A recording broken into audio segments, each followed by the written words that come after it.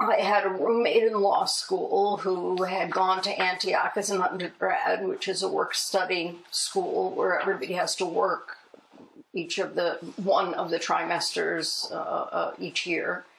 And she came back from her spring break and said, I found a perfect job for you. There's something called the Health Law Project at the University of Pennsylvania. And I said, that's great. There is no such thing. What could that be about? And she said, I don't know, but it's in Philadelphia, so I think you should check it out. And I did, and it was a program that was funded by the Office of Economic Opportunity, otherwise known as the War on Poverty, that was pretty unique. There was a community-based board, actually, that ran the operation that was run by a guy who was a professor at Penn. And the idea behind it was to create a curriculum around health law, which didn't exist as a discipline, and then to develop policy positions under the law that could be used by the people who are working in the Corporation for Legal Services, which is today in play as about to be defunded, which was the organization that provided lawyers for poor people. And so we did analysis of laws and the application of laws as they affected poor people. And one of the very first things I worked on was a provision of the law that had been adopted as part of the 1972 Social Security Act amendments called the PSRO law, that stood for Professional Standards Review Organizations, that set up 54 contracts around the country with physician groups. Many of them were medical societies, but not all of them, that were charged with the responsibility of evaluating the quality and utilization, meaning were the services necessary, were they provided in the most economic environment in which they could be provided. And it had authority to deny payment for services that didn't meet those standards, as well as take action against doctors who acted in egregiously bad ways. And just to backtrack a little bit, one reason your roommate thought this would be perfect for you was because of your father. I grew up in the household of a cardiologist. I worked in his office from the time I was 9. I answered phones, I did transcription. I couldn't wait to wear one of those hideous uniforms and be a candy striper and carry bedpans around. I worked in the hospital laboratory when I was a teenager, and that was work where it was complete chaos first thing in the morning and complete chaos late in the afternoon. And in the middle of the day, there wasn't that much to do, so I wandered around the hospital, and I learned how ICUs worked, and I learned how the emergency department worked, and I learned a lot about what hospitals were. So there was a big argument to be made that when I graduated law school, I knew way more about the practice of medicine than I did about the practice of law. But health law is a perfect area for you. It was perfect for me. Now, you and your husband, I guess, wrote a lot of regulations early on in your We did. We were first contacted by a then very progressive administration under Governor Milton Schaap, who actually ran for president at one point, amazingly enough, to write the hospital licensing regulations for the Commonwealth of Pennsylvania. And those regulations, which we wrote amazingly enough, remain the regulations for the hospitals of the Commonwealth of Pennsylvania even today, lo these hundreds of years later. It must have been pretty well done. I don't know if they were well done, or if the bureaucracy is lazy, or they decided to defer to the Joint Commission to do all the work, or what, but they're still there. Okay, one last thing before we move on to new material. It's really the NHLA. You went to the first meeting in 1974. I did. I actually even remember what I was wearing, because I had no money. And I had found this designer pantsuit that was a beige pantsuit that I thought, well, it looked like I'm not, this starving lawyer working for poor people if I show up in Washington wearing this beige pantsuit that had also a cheap, I found a designer scarf, a Ted Lapidus scarf that I wore. And you met David Greenberg? I met David Greenberg. I can't remember who else I met, and it wasn't a very big meeting because the topic was pretty arcane. It was this PSRO thing that nobody really understood or knew how it was going to work. There were no regulations at that point, which is a lot of what goes on around the health lawyers and still goes on today, where a law gets passed and then people sit around and go, oh my God, what are the regulations going to look like? What were your impressions of David Greenberg? I mean, I understand he was sort of a character. Oh, that would be an understatement. My very first impression was that I was intrigued that anybody thought that there were enough people that were interested in this area of the law that you could actually form an association of them. I mean, I couldn't imagine filling a bus, let alone an association. So that was a little startling to me and kind of reassuring on a certain level that, my husband and I weren't just wandering around in the wilderness with no resources available. You mentioned in your audio interview that finding information about health law was difficult, and that's one reason the NHLA was such a great resource for you. That's true. The CCH Medicare and Medicaid Guide, which was sort of the Bible of the regulatory world, consisted in those days of 2.5-inch ring binders and one little pamphlet supplement. And now, if you keep it in paper form, it takes up 7 or 8 shelves of a bookcase in terms of what's there. But the health lawyers began with things like in handouts that Joel Lerner did, that David published from his living room, which is where the headquarters of the organization was. They sent out digests of cases that they had gathered from all around the country, that there was no other way that you would be, there was no mechanism, an organized mechanism by which information was available. So everything was hunt and peck. There were no computers. And so the stuff that the national health lawyers did became really important to virtually every aspect of regulatory health law, which is sort of the major focus of what the organization has been about. Hard to imagine such an informal beginning, that meetings were held in his living room? No, there were no meetings held in his living room. He ran the place out of his living room. There were no meetings. I remember when I got on the executive committee, which was years later, that one of my big problems was that, and everybody had their things that they paid attention to, but I kept saying, what kind of a membership organization can we possibly be? We don't even have membership cards. I mean, it was, now nobody has membership cards for anything, but in those days, where are our membership cards? What did the association do for you as a young attorney and as a woman practicing law? Well, it made my career on a certain level. I was working in this tiny little practice in Philadelphia in 1986. It began probably in 1984. Consultants started telling the big law firms that health and environmental were the 2 areas that they wanted to get into. So my husband and I were hustled by many major firms about whether we would join them. And I had made this decision long before that I didn't want to be in one of those places. He had a different kind of practice where he needed access to people who did real estate and bond work and tax work, and I represented physicians, so that wasn't really necessary to me.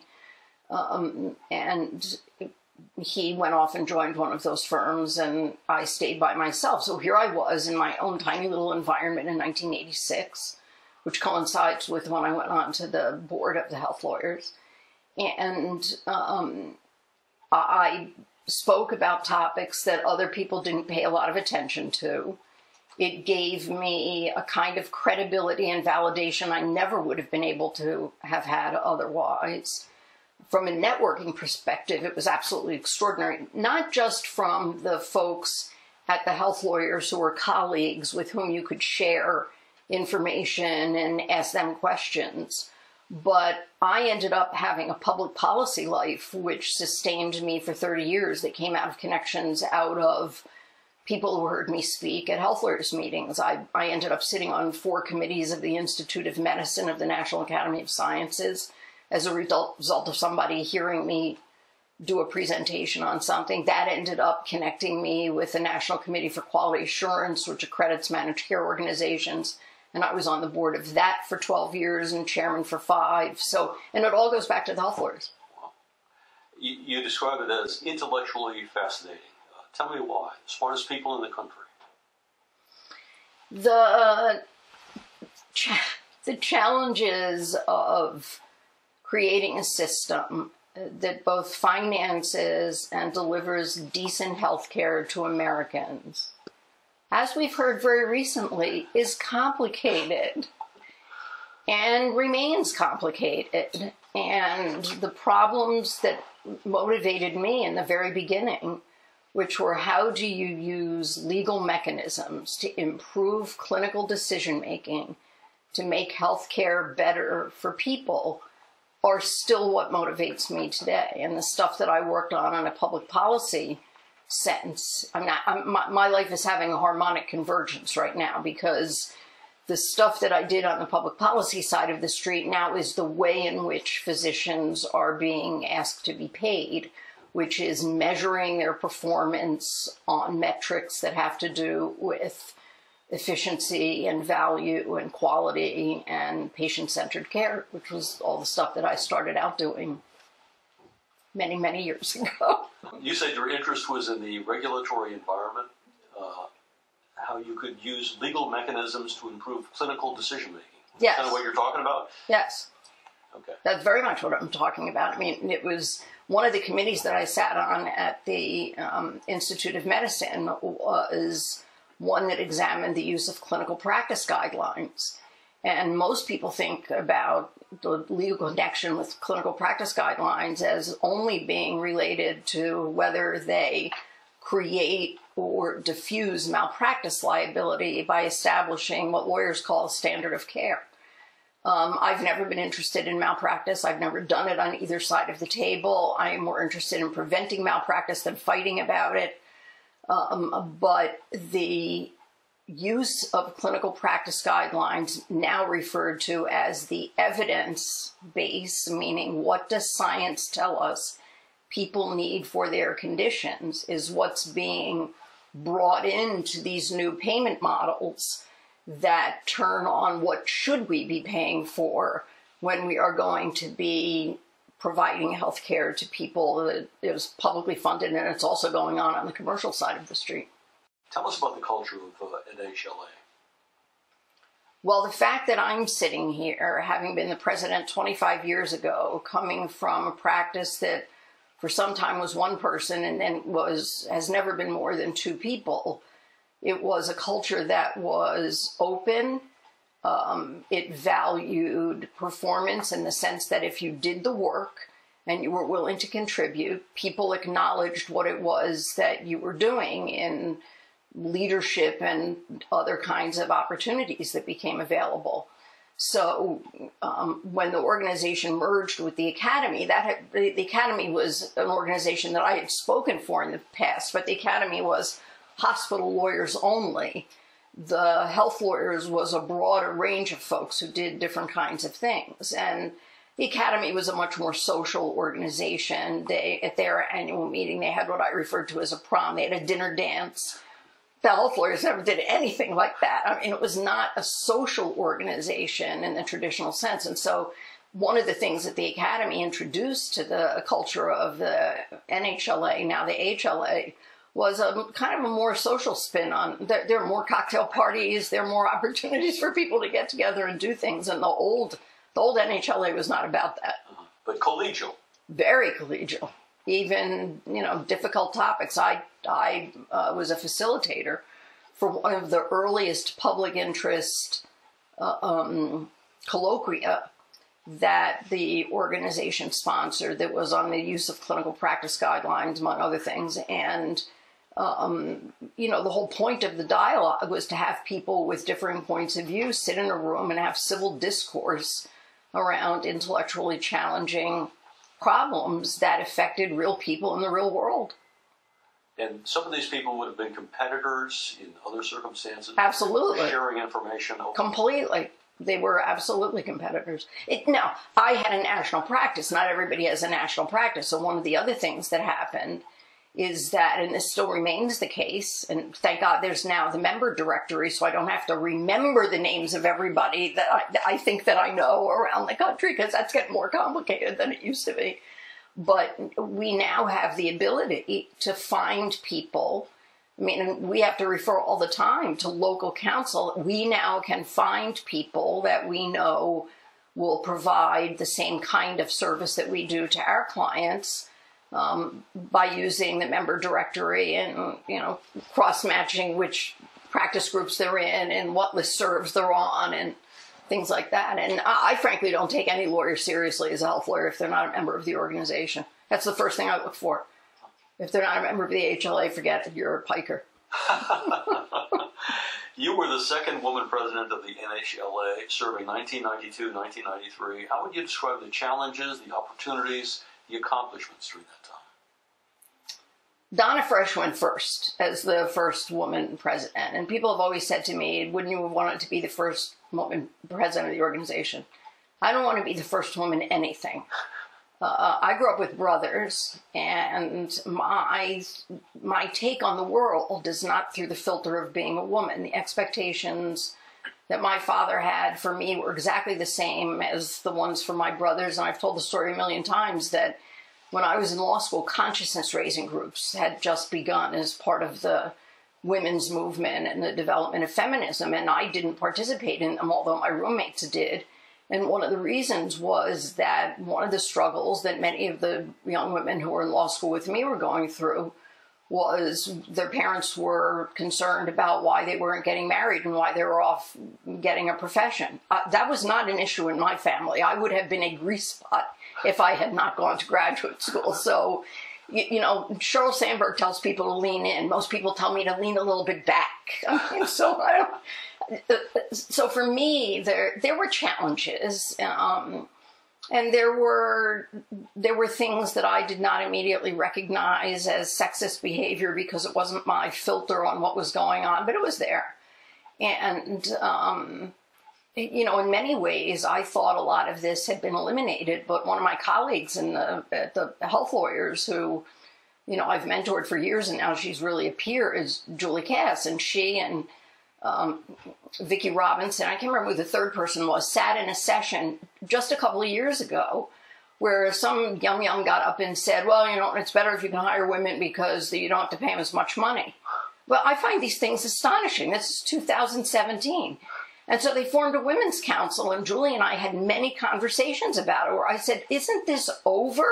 Aren't we done with this? Well, apparently we aren't. And so I've lived a very privileged existence where I've not had to contend with much of what other women have had to contend with. And so I'm probably the wrong person to ask those questions of, because I made my own environment, and I made my environment so that it responded to my needs.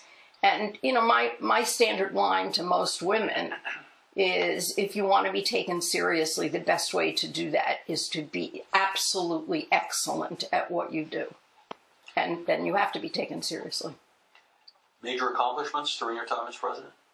There were only two things that I wanted to have happen when I was the president, and I knew what they were before I went in, and they both happened. The first was the organization had never had any kind of strategic plan. I didn't care what was going to be in the strategic plan, but I wanted one that was a real strategic plan. And a real strategic plan is one that when you get out on the other side of it, everybody is just a little bit nauseous because you actually are taking some risks somewhere along the line. A lot of strategic planning goes on in the name of strategic planning, which does not meet that standard as far as I'm concerned. The second thing was that it was very important to me that the word excellence appear in the mission statement of the organization, and it remains still there. Why a strategic plan? What does that give you? It says one of the problems in a volunteer organization where the intellectual capital of the organization comes from people who step up and say, well, I'm volunteering, is that people have their own little pet projects and their own directions that they want to move in. And when you have a new president every year, the notion that everybody, as they rose up to be the president, was going to say, oh, now we're going to have an international, focus, or we're really going to do a whole different thing. We're moving into the malpractice arena in a very big way. One of the things that a strategic plan does is it not only tells you what business you are in, it tells you what business you are not in. So that when somebody comes up and says, I want to do this thing, you go, sorry, that's not the business that we're in. We already did that work. What were some of the things that led to the merger, some of the factors that led to the merger of the two associations? I don't know that I'm the right person to answer that question, but I think that it was apparent that there was a larger cadre of folks who were engaged around this economic sector of our country that became increasingly important in terms of gross national product. And that as hospital lawyers, had to deal in a broader frame of reference from what it meant to be the local counsel who sat on the board of the local community hospital. The kinds of things that the AHLA did became more and more important to the folks who had already moved in that direction at the academy. And when they invited me to speak, they invited me to speak about the kinds of topics I talked about, which was not being the local counsel for the local hospital and sitting on the community board. So I think that's part of what the motivation was. Plus, it made it bigger. People like bigger. I don't like bigger, but people like bigger. How would you describe the merger? How it changed the culture or altered the culture? How is the culture? I think that, to me, well, one of the things to me that's remarkable is that there has been a really an explosion from my perspective by comparison with what it was like in the olden days back in the early 90s of avenues and vehicles for people to participate with the health lawyers. And I don't know that that comes from the academy at all. I think it comes from the organization being much bigger. And so I think that the result has been that I still struggle with what an affinity group is. I know the difference between a listserv and a practice group, but only sort of. And, you know, for people like me, these designations are not the culture that we came from, but they have become very important in the ways in which people rise up in the organization. And, you know, I was president 25 years ago. My husband, who had no interest in it when I was involved in it, ultimately got involved and was on the board and the executive committee, and he's just retired. And now our son is in the leadership of the physician organization practice group. And so, you know, the beat goes on. You have been an advocate for inclusiveness, getting women involved, and you've been concerned about stagnation, about cliquishness. How has the association dealt with those issues? Back in the time when I was sitting on the executive committee, so we're talking the late 80s, early 90s, one of the big issues was dominance by firms that were bigger than other firms. So we developed policies that said you couldn't have any more than 2 people from a firm speaking on a program. It was the beginning of the idea that the chairs of programs would sunset. I mean, Len Homer and J.D. Epstein ran the Medicare-Medicaid Institute for 22 years. They did a really good job, but they ran the program for a really long time. And so that got changed.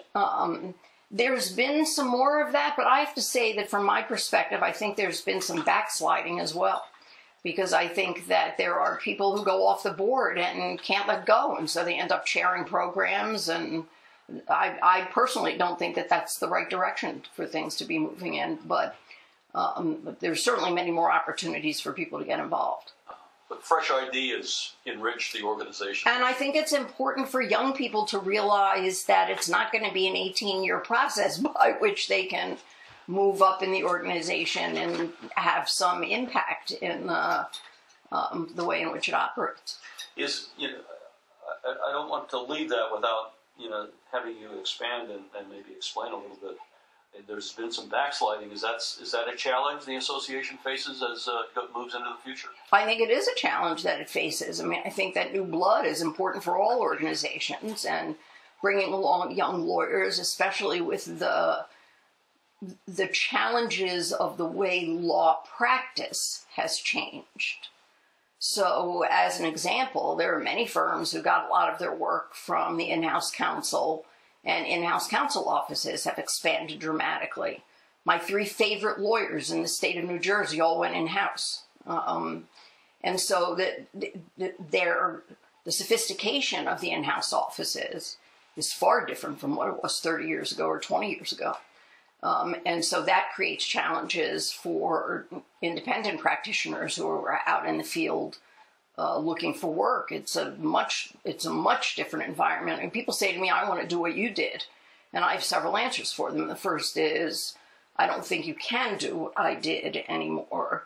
The second is you probably weren't willing to undertake the financial insecurity that I was for the first 10 years of my practice, where I didn't have a client base. I had to make my client base.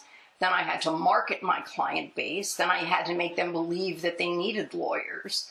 Doctors didn't think they needed lawyers in those days, maybe to set up their corporation, but that was about it. So what I did, I think, really could not be done very easily today. And I think that's a manifestation of the many ways in which health law practice has changed. You've spent your entire career as a solo practitioner. Well, no, I have, since 1988, I have had one associate. I've never had more than one associate. What perspective does that give you? What do you bring to the association with that perspective? I think that's an interesting question. I think that because I live in a frame of reference where all of my income depends on what I'm able to generate. I don't have other partners who are cross-subsidizing me with the other work that they're doing. I bring a kind of intensity of focus to both how you distinguish yourself by being excellent, how you market, that is different from what it means to work in a firm. I mean, the mega firms that now have international offices and, claim they have 200 health lawyers, that just blows my mind. Looking back over the past 50 years, what are the milestones in health law? Well, I think that the first law that I ever worked on, the Social Security Amendments of 1972, was the really first big expansion. Medicare had been enacted in 1966, and this was the first, now we really ought to be taking a look at what it is that we did, and expanded Medicaid, and that was a big change. I think that the advent of information technology and the laws that have grown up, HIPAA and the security laws and the HITECH Act and all of that, and the subsidization of pushing the healthcare industry to become more electronic, I think that's been a major change and is still going on. The fraud and abuse laws are far more a driver of corporate behavior, individual executive behavior, and deal-making than ever before in the history of the program, I think, of any of the public programs. How has the association responded? What role has it played in all of these changes? I think the best thing that it does is make information available about what these changes mean by drawing on folks who are actually actively engaged in working on those issues. One of the issues that we struggled with in the strategic plan when I was the president was, were we ever going to be able to go toe-to-toe in terms of competition with organizations like the BNA, which is a publishing house that then was only barely into health law and now is seriously into health law. Now it's Bloomberg BNA. And what was the strength of the organization? Was it first to market? And we concluded then, and I believe that this remains the case, although it's not always reflected in the way in which information is provided. But I believe that the strength of the organization lies in the depth and insight and analytical finesse that sophisticated health lawyers can bring to bear on these issues rather than first to market. On the 50th anniversary, how would you characterize the role of the association, the challenges, the hopes, concerns?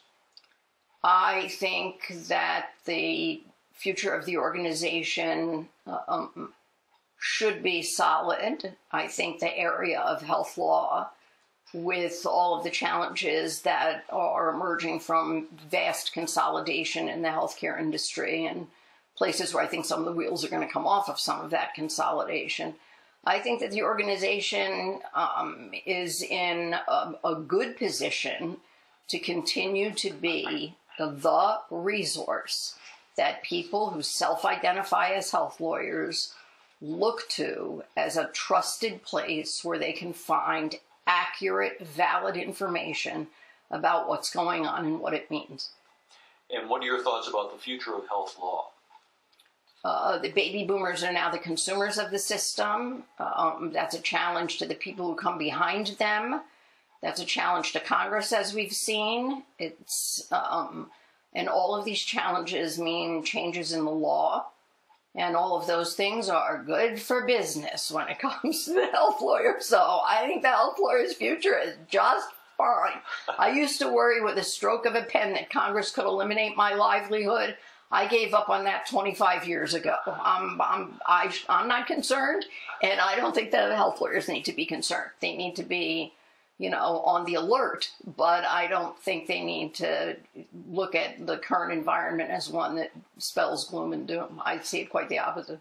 You touched on something about accuracy, truthfulness, in a time when those are things that we're discovering are not something we can count on all the time. Yes, that would be true.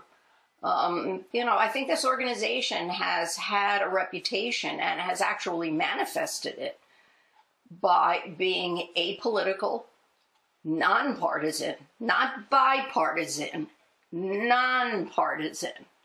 So that while people might have differing views on various things, and there are, often panel discussions at various meetings where points of view, political points of view, get expressed, that's not the core of what the organization is about. The core of the organization is about providing educational resources to people who self-identify as health lawyers to help them do what they do better. That's the essence of what the organization exists for. And so it's essential that go on in a way in which the information that's made available is completely trustworthy.